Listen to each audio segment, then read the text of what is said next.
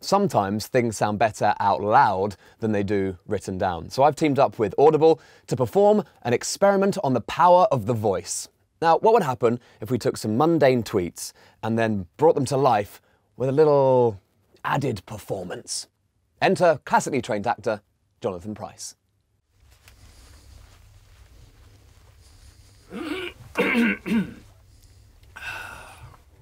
Okay, I'm ready. I can't believe my grandmother's making me take out the garbage. When I'm rich. Oh, fuck this. I'm going home. I don't need this shit. Just can't be bothered with all that pancake bollocks. I'd rather crack on with great big fuck-off bowl of crunchy nut cornflakes. It's a beautiful day. Beautiful. Such a shame the flies are floating about.